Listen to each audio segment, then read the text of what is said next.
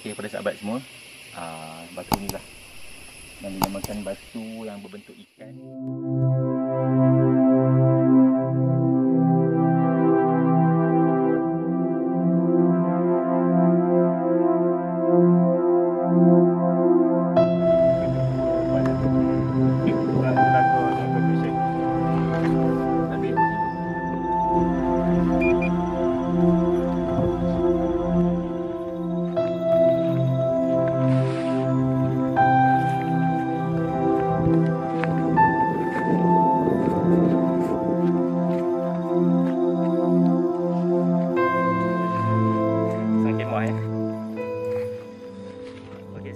Pada teman-teman dan sahabat-sahabat sekalian, jadi kita tadi buat preparation, kita pasang kemah bersama dengan Tok Putih semualah. Kita ada di sini.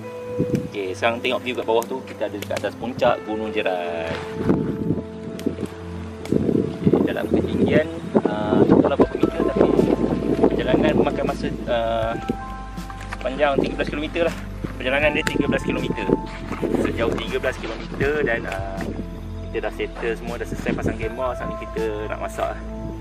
Yang di Gangah tengah sibuk bakar kayu api untuk masak air. Jadi menu malam ni adalah special Maggi. Okay guys,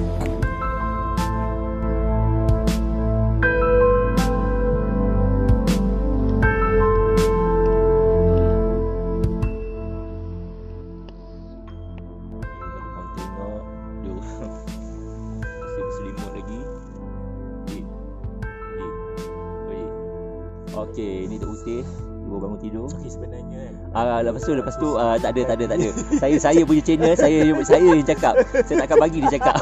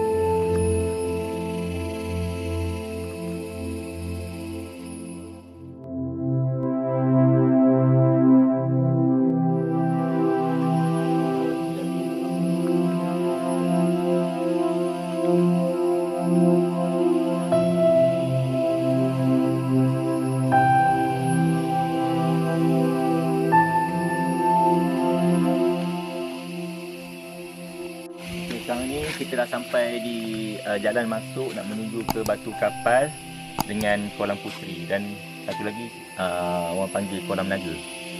Okey, jom.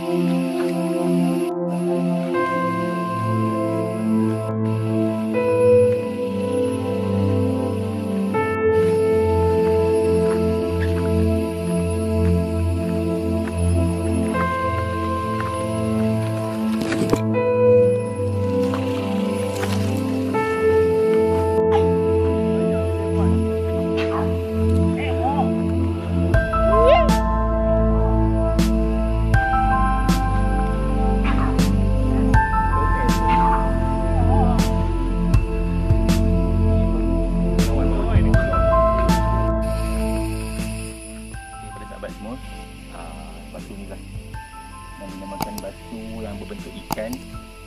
Pada satu ketika dulu pernah disumpah oleh sang pelembai. Inilah batu ni. Kita view kat sekeliling.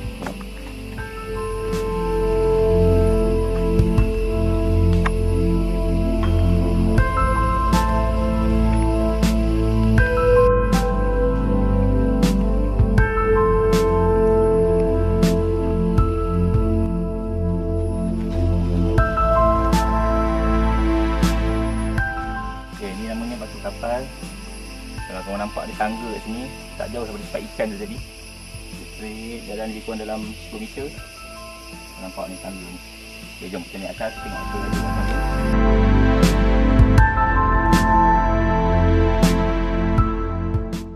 Jadi kita dah sampai kat sini. Korang boleh lihat pada lantai batu kapal ni terdapat macam blok-blok seolah-olah seperti papan kapal yang dah disusun. Boleh tengok kat bawah.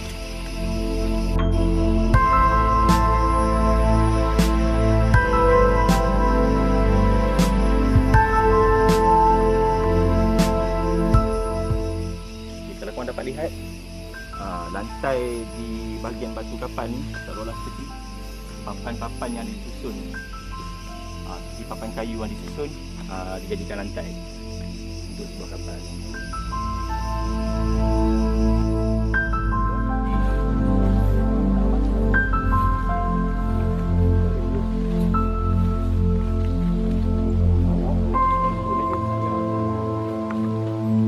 Okey, ini kolam naga.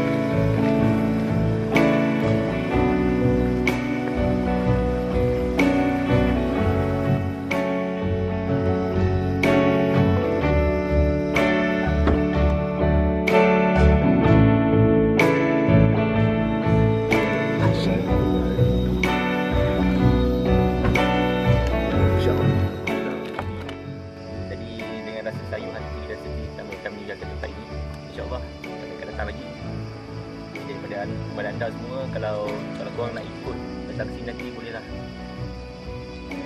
kontak kita orang untuk kamu datang sini. Okay, tempat memang best, tak rugi kalau korang datang. Bawa lah family, kawan-kawan korang semua. Okay, datang sini. Okay, jumpa lagi.